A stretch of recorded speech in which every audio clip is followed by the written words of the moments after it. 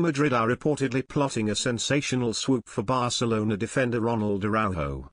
The Uruguayan defender played the full 120 minutes with a broken hand. The Catalans' 3-2 home defeat to Carlo Ancelotti's side in the Spanish Supercopa. While Xavi's men have struggled for form all season, Araujo's performances have been turning heads and garnering plenty of praise. He has made 22 appearances in all competitions for the Blaugrana, starting the last 6 La Liga matches he was available for. However, reports from Spain understand Real Madrid are interested in signing Araujo from their bitter rivals. Have your say. Do you think Ronald Araujo should leave Barcelona and join Real Madrid? Comment below. The central defender is currently locked in tense contract negotiations with Barcelona, who are still perilously vulnerable to La Liga's salary cap rules.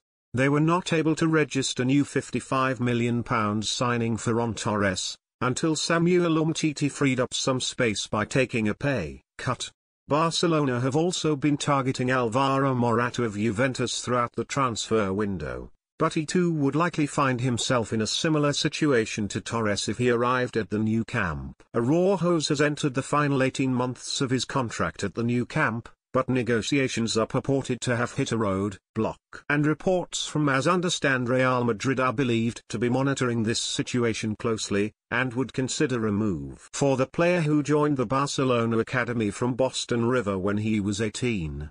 As well as their salary bill, Barcelona are still believed to be battling crippling debts of up to £1.17 billion, and therefore have to prioritise certain players for new contracts. One of those players is understood to be contract rebel Ousmane Dembélé, whose contract expires at the end of the season. The Frenchman has been subject to intense speculation linking him with a free transfer at the end of the season, when his deal runs out.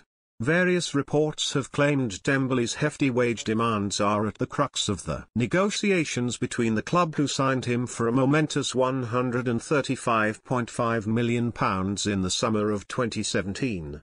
However, his agent Moussa Dissoko has hit back at those claims, stating money is not Dembele's only motivation.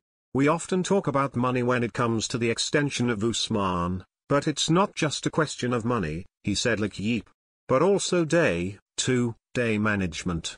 This sports management with this return to play without training just after COVID, it is really difficult to understand.